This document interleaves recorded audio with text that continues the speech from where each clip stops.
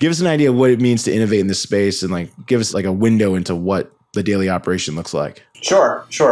Yeah, it doesn't sound very exciting off the top of your head. It's warranty work. But when you think about the scale we're at and what we're trying to do for our customers, so today, if you think about kind of a traditional arrangement, you've got your OEM, you're buying maintenance from them, you call them up, tell them you've got a problem, they work with you to try to figure out what the problem is, try to figure out how to dispatch the right part, try to get somebody there at the same time. It's probably an 8 or 12 step process to try to figure out how to get somebody to your operation. So one of the innovative things we've done is we figured out how to monitor that equipment so it immediately reports the specific problem and the specific part that's needed to repair the problem. So instead of calling up on the phone and going back and forth and waiting on hold, we know what the problem is the minute it occurs and we dispatch somebody there. You don't even have to call or ask. Oh, so it's proactive. That's correct. For most CIOs, they build, the way I always explain to someone who's not familiar with the major role, CTO, I always say, is often building outward-facing technology. CIO is often building inward-facing technology. It sounds like you would have to build quite a unique system to be able to oversee this much equipment. Talk about like the steps that you guys had to take in order to make this even feasible. Because when I think of the sheer number of hardware people possibly have on-prem in just one office building,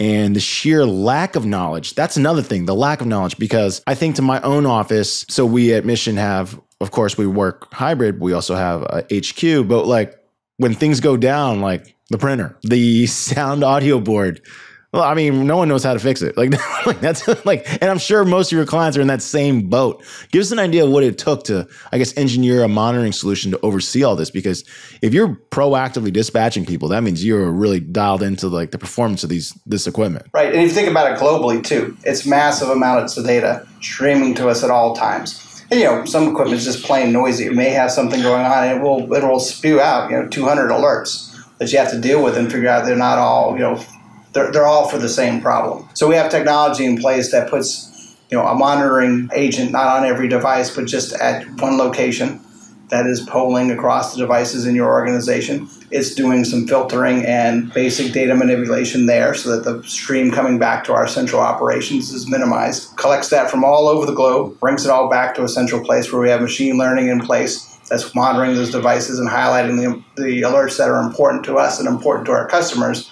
so that we can work on them proactively. So I'm assuming this is something you had to custom build. I mean, I can't imagine somebody built this for you. It's multiple components. So there is some commercial software in use, but also our own central park layer that is translating these alerts and getting them over to our field service operations. So I would say it's a combo.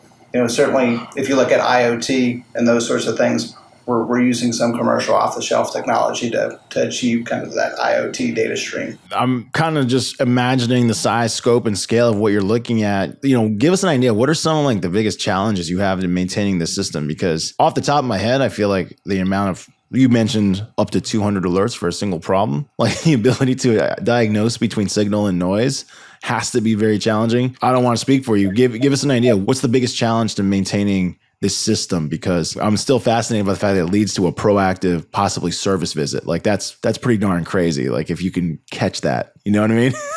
The system itself works pretty well. It's designing for redundancy and scalability that has been the challenge for us. And so, it takes a lot of monitoring capacity to manage all this, and we need to design it for failover for redundancy. Putting all that together and having it work in a cohesive fashion to make sure it's up all the time, because it has to be up all the time, right? You can't miss some alerts, has been the biggest challenge across it, because commercial software needs a little bit of an assist, I'll say, to achieve that redundancy that we're looking for and to react properly and let us know if a component of the system goes down.